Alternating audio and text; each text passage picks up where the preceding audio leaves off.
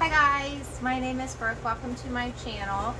Today I'm going to do a video that is completely different than what I normally do, and I'm glad that you have tuned in. It's going to be a series of several videos. Today I'm just going to kind of give you a peek into my idea of my project that I'm going to be starting and kind of what I have to work with. So as you can see, it's totally 100% rough surrounding me. I'm in my basement, and it's a concrete poured basement. The house was built in the 1940s, and although from about 3 feet to the left over, my husband has painted the walls and the floor and the rafters, and it looks pretty good.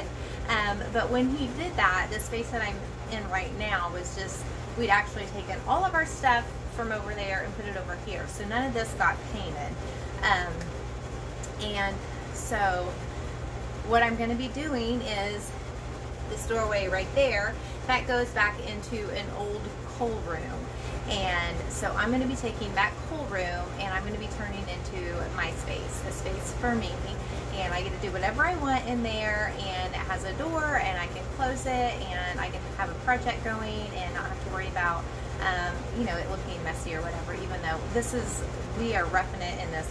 I mean, we are keeping this basement pretty rough, kind of intentionally. We just want to make sure that the girls can just kind of come down here, and like Cameron, the other day she spilled like half a gallon of glue on the floor, and we just slopped it right up, and we may eventually really finish it out, but for now we're just kind of enjoying it the way it is, and we all just kind of don't have to worry about it keeping it too tidy or anything.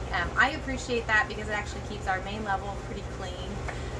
What else is the benefit of that? I don't know. That's just kind of, we've just kept it pretty rough. So anyway, so I am going to flip the camera, turn it off, and share that with you. Like I said, or maybe I didn't say it, this is going to be the first of several different videos.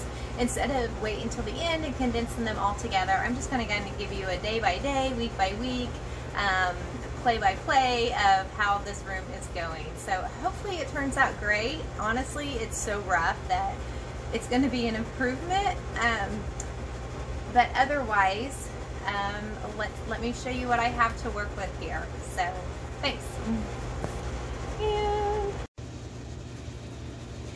Okay, hello, I'm back, and this is the doorway that goes into the old coal room, and it's actually a pretty cool door. So I'm just going to go ahead and give you guys I had started to clean this out, and I got the idea that I would make this my own little space. So I decided, I stopped what I was doing and just kind of started filming so you guys can see exactly how it's starting out. So these are all empty totes, and at one point these were all filled up with fabric. About 3 years ago we started on a minimalist journey, and one of the things that I had just oodles amounts of was fabric, because I do sew. I literally had 14 totes of fabric. So those are all empty, and then we just have just stuff, you know, just things that, these are all old, years past, taxes and that sort of thing. We got some old computers, just odds and ends stuff.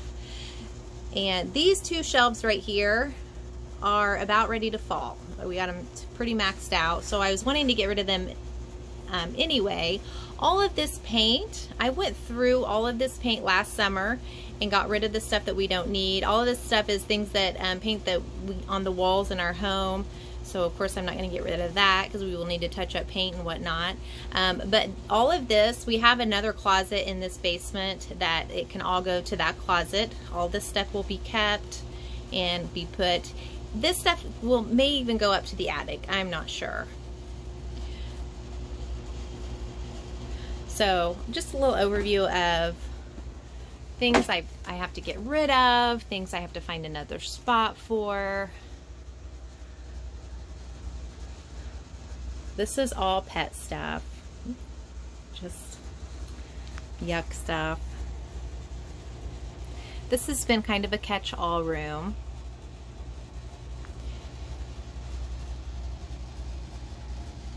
And then all of this stuff is going out the door. We are in the middle of the nationwide quarantine, so I've been going through stuff. All right, so now I'm going to show you guys kind of my ideas of what I want to do with this room. So this wall back here is, it's a concrete wall. So it is going to get painted white.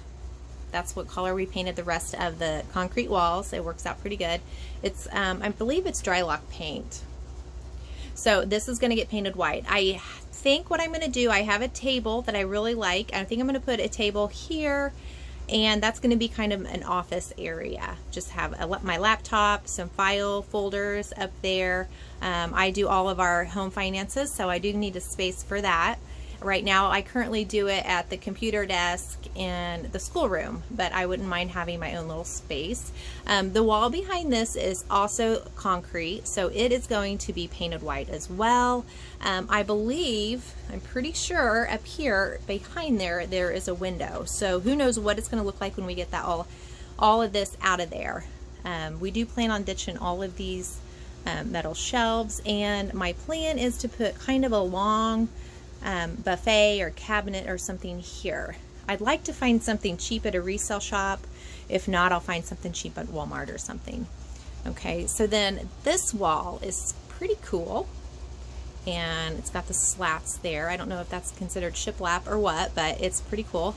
And I thought about painting it light blue, and then I went back to white, and then my daughter just a while ago said, hey, let's paint it blue. Our beach house last year was blue with white trim, and it was so incredibly pretty. So again, really cool wood wall and another wood wall. So this wood wall is a kind of a longer one. So I think I'm going to put my sewing table and my sewing machine on this wall. So if I was to guess, I would say this room is like a 7 by 9 maybe. And I think, oh, I know what that is. That's the stairs. I think in one of my videos I said that that was the coal chute or something crazy like that, and then I realized, no, that's not. That's just the stairs coming down from the landing. And then the rafters, we will paint, or my husband will paint. So in the rest of the basement, he painted these black, and it looks cool. Of course, you think, well, gosh, that's probably made the basement really dark. But with the walls completely white, and then he painted the concrete floor gray. There wasn't a lot of options for floor paint. And I suppose I could do a stencil, but I think I just want to get like an outdoor rug and put in here. It is a dry basement, but I don't know. For some reason, I think just because it's a basement, I still would like to kind of keep it as utilitarian as I can, and, you know, do outdoor things as much as possible. I do have there is a outdoor chair at Target right now that I definitely want to put in here. I'm hoping I can find a spot. So I'm going to go ahead and walk you guys out. So this is what I have to work with basically. If you guys have any ideas, please shoot them to me, because this is just a kind of a been stuck in the house for a week and a half project I just decided to do. So this is coming out. This is currently me and my girls' craft / sewing area. So I have a nice long table that we can cut. I've got some curtains going right here. My daughter's been making scrunchies. These are all of her craft totes. And so this stuff her craft stuff will stay out here. I will put the sewing stuff in that little, in my room. Otherwise, her craft stuff will stay out here, and we'll keep this table out here. She can do Legos and crafts and whatever she wants out here. And again, like I said, this area, the basement did not get painted. Then my husband painted all of it. So I'm trying to go really slow here. Just kind of put up some fun decorations.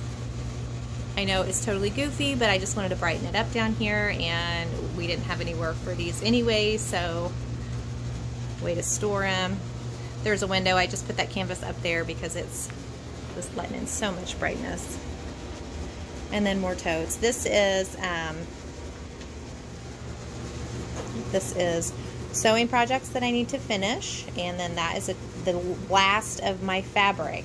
I actually, like I told you guys earlier, I had 14 totes of fabric, and I gave most of it to my mom, donated the rest of it. Here's some racks that I have. I do one craft show a year, so I keep those racks around. I do think I am planning on getting rid of this rack, and then there's a black rack down there. This is shipping supplies. I have a few things on eBay, you know, all the time. And then this is stuff for my craft booth, supplies, and more supplies. And then that is Cameron's. Nope, that's more of my supplies. Okay, so we do have a spare washer and dryer that we've kept down here. When we moved in here, they had a set, so we just kept that set up, and this is our new set. And you see closely, you can see it still has plastic on it, so we knew just selling it as a used set, we weren't really going to get that much money off of it, so we're just holding on to it. And as you can see, I'd already started trying to make a cute little area for myself, and so now all this fun stuff can go in that room when I'm done. So that is pretty much it. So okay, we're back in this room because I remembered I kind of didn't tell you all of my ideas. So right when you walk in, this is the wall that you see. And like I said earlier, I'm going to have a table here. It's a really cool table that I've had for years and years. I'm going to have my laptop, and I'm just going to just have a few things on there. I have a painting that I've been wanting to do, so hopefully I can get that done and put that painting here. And then I was at Hobby Lobby the other day, and I saw these really cool plug-in pendant lamps, and so as you can see, I do have one plug-in right there, and so I can put that cord up there and then hang it right there, and I think it's going to look so cute there.